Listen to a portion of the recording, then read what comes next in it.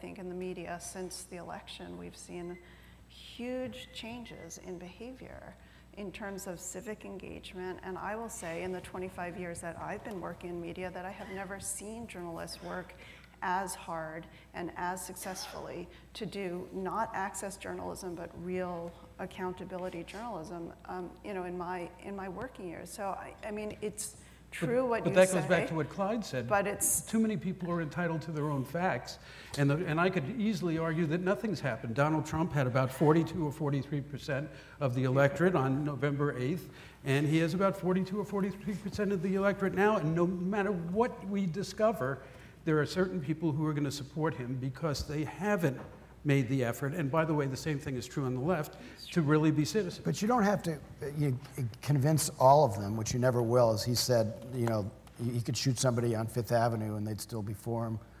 You don't have to convince all of them to save democracy. You just have to have this resistance take shape. And you're seeing it now in the media as well, the mainstream media. So the Washington Post's new motto is "Democracy dies in the darkness." I think it's a pretty good motto, almost as good as my favorite newspaper motto of all time from a mid-century newspaper called PM, which was, "We don't like people who push other people around." And the New York Times, "Truth is hard." They're also, they understand the basic values that are at stake. So I'm with you, Sarah. I'm kind of encouraged that we will have this resistance, that democracy is historically a fragile flower, but it's been pretty hardy in the United States. So this is where I end up sounding like Little Mary Sunshine. I actually think for journalists, what's happening is incredibly positive. If Hillary Clinton wins the last election, we're not sitting up here.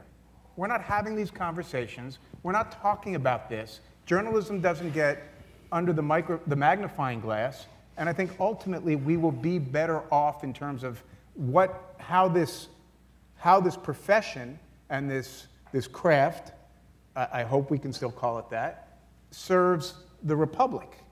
Because I think we're engaged in this very deep dive about what is involved in our doing our jobs in a way that benefits the democracy most productively and intensely.